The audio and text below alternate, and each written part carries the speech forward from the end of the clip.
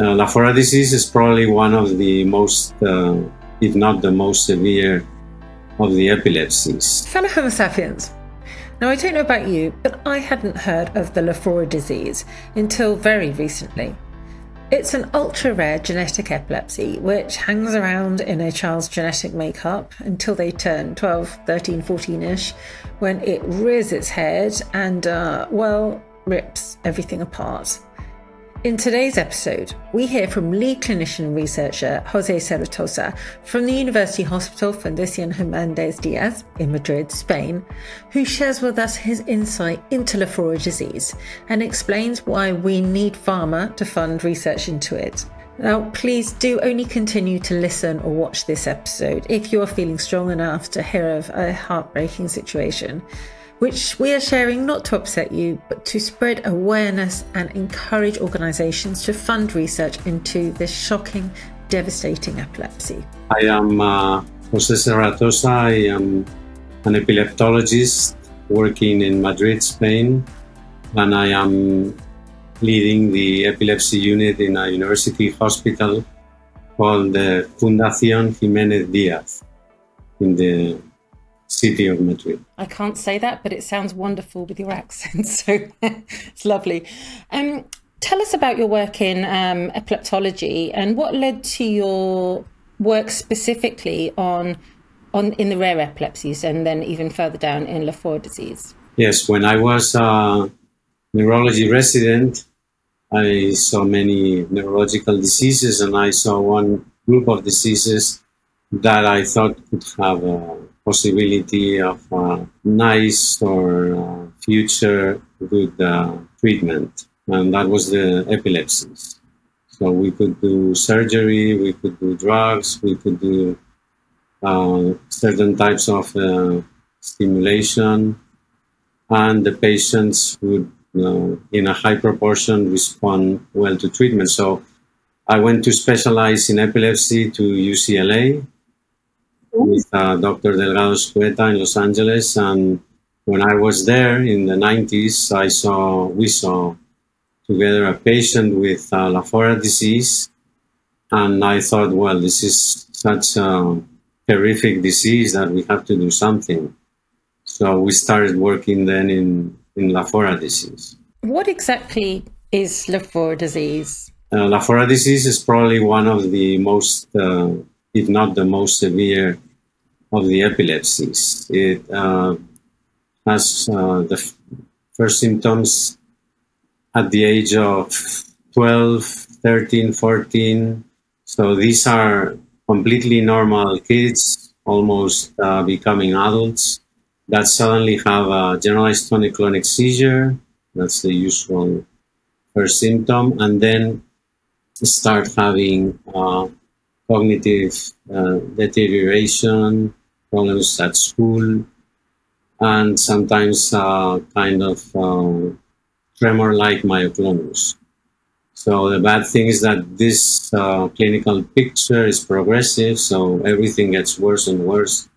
So it's probably, as I said, one of the most severe epilepsies. And also I think that the fact that it begins in normal children who, are living a normal life, becoming adults with their families, etc., friends, makes it more harder. And I understand that it's genetic, right? And that the gene comes from both parents. Autosomal recessive disease, so both parents, the father and the mother, have to have a copy of the abnormal gene, the mutated gene, and the affected son or daughter has to have one copy from the mother and one copy from the father of the mutated gene. And so because it's also genetic in the sort of traditional sense, that means that more than one child can actually have this rare disease.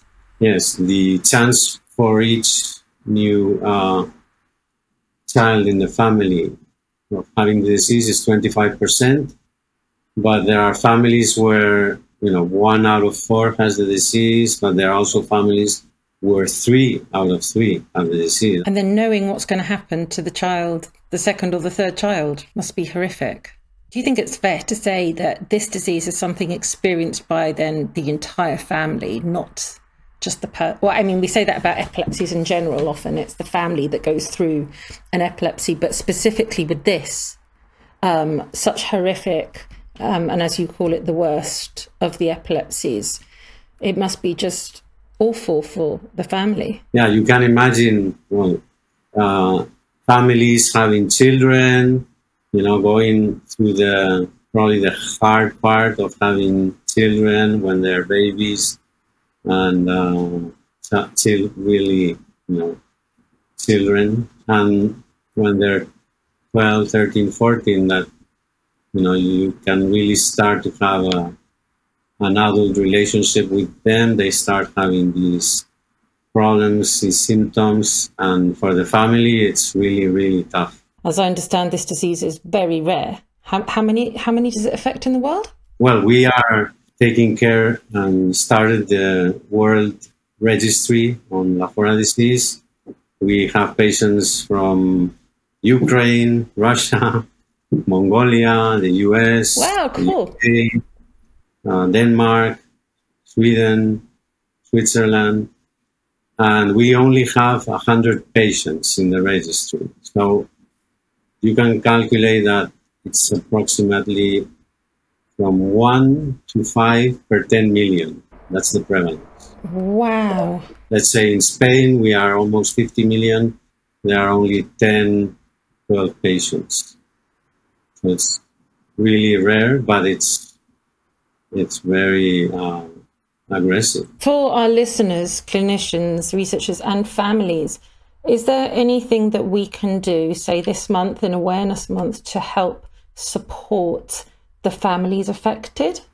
Well, I think there has to be a movement to support clinical research in ultra-rare diseases, starting with the most aggressive ones. So the usual approach is that I have a drug or a therapy, I want to develop it, and the first thing I look at is how much will it cost, and the second thing is how much will I get in return. So I think we have to move away from this way of thinking, and I'm talking for big pharma companies, start helping to fund these they're actually very small clinical trials. They're not so expensive.